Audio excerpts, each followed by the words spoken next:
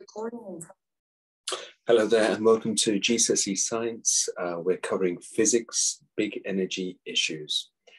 Look, in this particular task on big energy issues, we'll be looking at how best to use electricity supplies to meet demands in different times of the year, and how economic costs of different energy resources are compared, along with which energy resources need to be developed to meet people's energy needs in the future.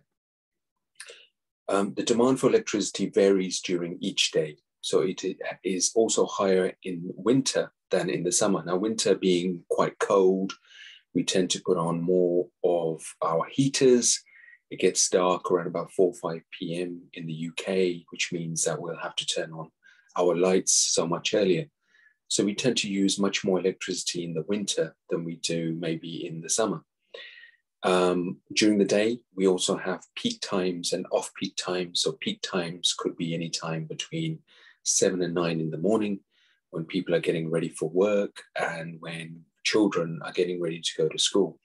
And then again, obviously in the evenings after school and after work for a lot of people. So energy also varies, and or energy demand varies throughout the day, throughout the year as well. Now, electricity generators need to match these particular demands to make sure that we have a constant supply of electricity and gas. So power stations can't just start up with a flick of a switch. The startup time depends on the type of power station, but sometimes the power stations could take between hours and days to even switch on, which means that the authorities have to make sure that the power stations are switched on all times, just to make sure we don't have a shortage of electricity. So renewable energy resources are fantastic, but at the same time, they are also unreliable in ways.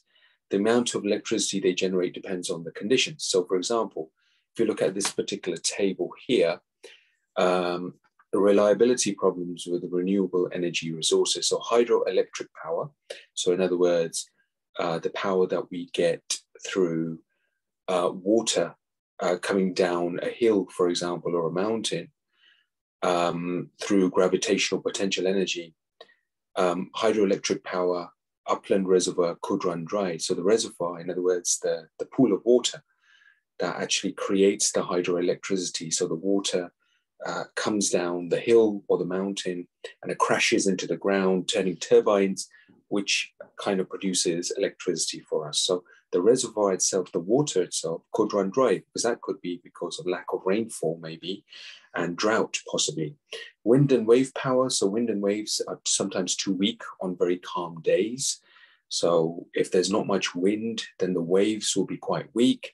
And at the same time, generally speaking, the turbines, the wind turbines, will not move as much. Tidal, height of tide varies both on a monthly and a yearly cycle, so sometimes it's unreliable. And solar power, no solar energy at night, which means that we have to rely on solar energy during the day. And as you know, in the UK, it's fairly unreliable in the sense whereby we have some very nice hot sunny days and some very bleak, cloudy and grey days. So the variable demand for electricity is met by other types of power generation, such as using nuclear and coal-fired power stations provide a constant supply of electricity. We can also use gas-fired power station and pumped storage schemes to meet daily variations in demand and extra demand, especially in the winter when renewable energy may not be on a high and demand is high at the same time.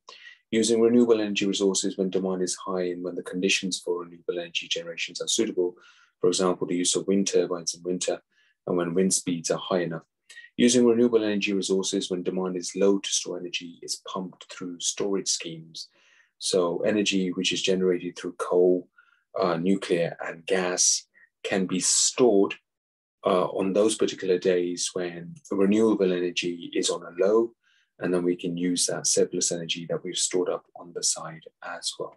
Okay, so if you look at this particular diagram on the right-hand side, this shows us the startup times of different types of power stations. So the shortest startup time is for a gas-fired power station, and the longest startup time is for a nuclear power station and also a coal-fired power station as well. Okay, so these are just some of the reasons that why there are reliability issues, especially with renewable energy, and what we have as a backup system. Okay, so good luck with the rest of the questions here.